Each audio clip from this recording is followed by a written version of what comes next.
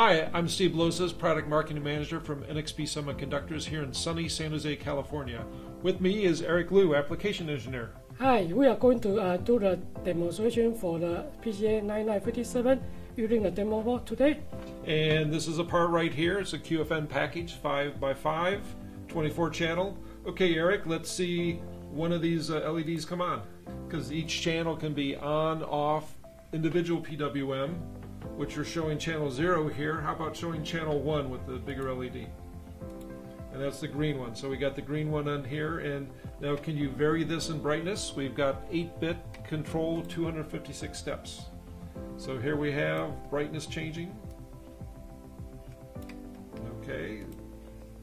And Eric has to come back in here and set the controls. Okay, channel 1. So now he's got channel 1 selected. We got the green, again, 256 steps. So can you turn on the blue and the red LEDs in this RGB LED here? So we'll do a little bit of color mixing. Okay, so now you're turning on what the blue and turn on the red. So now it's mostly white. So bring down one of the colors. So you guys know RGB color mixing. We got the red, green, and blue LEDs here.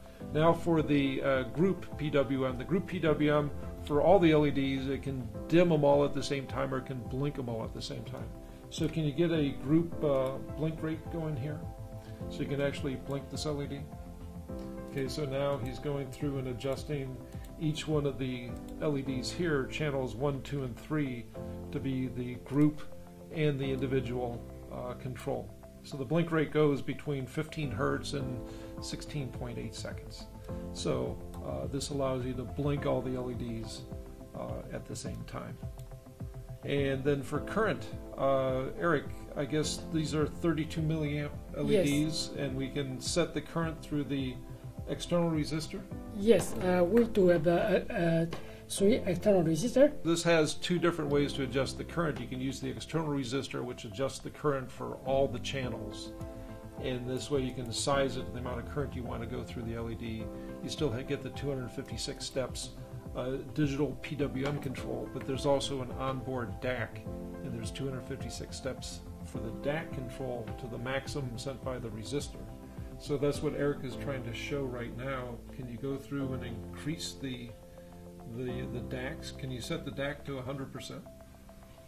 And is that the brightest it's going to go? Yes, but this is because the LED spec. Yeah. So this LED only can up to the 16 milliamp.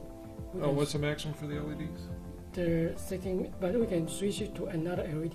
We can go to different LEDs. Okay, yeah. So there's a maximum for the LED, and that'd be one of the reasons why you want to use the external resistor. The device can go up to 32 milliamps, but if your LED can only go to 18 milliamps, then you can use the external resistor, set it for the maximum amount, so you don't overrange the LEDs.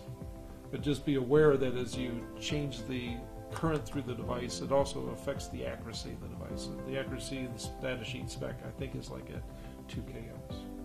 So can you show the internal DACs? Or I guess you showed them already, right, when you set this up to 18? Yes. Okay, so we went through and he did the 256 step DAC to adjust it. Now we got the maximum brightness on the LED. And this is RGB on all at the same time right now? Yes. Okay, so RGB's on. And now there's also 6 different gradation controls. We can actually go through and adjust each one of the LEDs for a ramp up, ramp down type of sequence. We can do it so it's a one-shot control, or we can do it so it's a continuous operation. So Eric, do you have something here that you can show the different controls, just like a one-shot control? Yes, we need to set up this run up, run down relay. Then also this on time.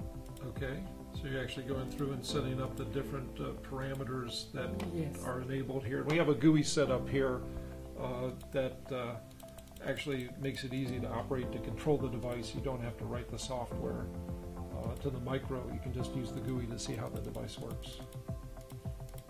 So now Eric has something going on here. So we can do the okay, so you set it up for continuous. Yeah, we can set a group 0. Single shot.